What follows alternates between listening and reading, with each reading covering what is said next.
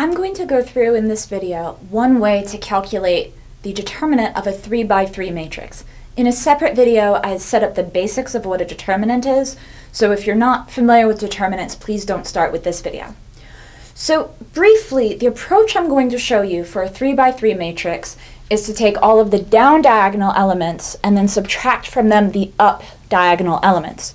You should have 6 terms when you do this, and each term needs to be a product of 3 elements. So I'm going to do a concrete example with this 3 by 3 matrix here. And remember, in the end, our determinant should be a scalar, but it might be a complex scalar. So my first thing I want to do is do some down diagonals. And so when I want to calculate the determinant, and I'll write it this way, b, my first diagonal, and I'm just going to put a number here so we can keep track of what we're doing, is a times e times j. So these are 3 multiplied scalars that might be complex. Now my next diagonal would start with b and then be multiplied by f, and then you have to wrap around. So the method I'm going to show you is that you actually take and repeat part of the matrix for calculating this determinant. There are other ways of doing this, but I think that this is a nice technique for people who are new to this.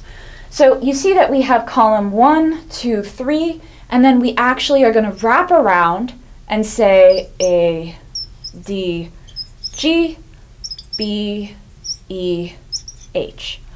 So now, when we go to do our second down diagonal, we've wrapped around. So this is 2. So here, our down diagonals, we are adding these together. So plus B, F, G.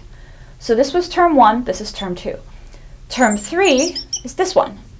C, D, H, term 3. So those are our down elements. Now we have to do the up diagonals. Now in this case, we're subtracting each of them. So you can either say minus, and then parentheses 3 terms. I'll use just a minus sign in front of each term. So minus this up diagonal here, which I'll call term 4, G, E, C, and then the next one, so again minus, term 5, H, F, A, and then finally minus J, D, B. This was term 6. So again, 6 terms, and each one has 3 elements. So where you have to be careful when you're doing this with actual numbers, there might be some zeros in your matrix, which is going to mean that some of these terms overall will be 0, because numbers multiplied by 0 give you 0.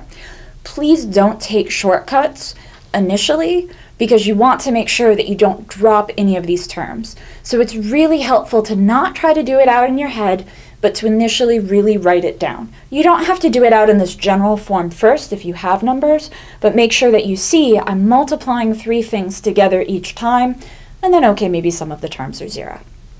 So there are other methods for calculating the determinants of 3 by 3 and larger matrices, and you'll notice that this idea of down minus up was also how we calculated our 2 by 2.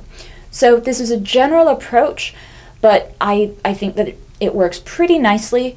If you have another technique, that can be okay. Just make sure it's mathematically valid. This will work in all circumstances. So it just can get a little tedious, especially if these are complex numbers or if they have imaginary coefficients, irrational coefficients. This can get just kind of tedious, but it's arithmetic. So be prepared in quantum mechanics to sometimes just do line after line of arithmetic, and especially once these have real numbers in it, that might actually need to take more than 1 line on a piece of paper. So not that hard, just can get a little tedious.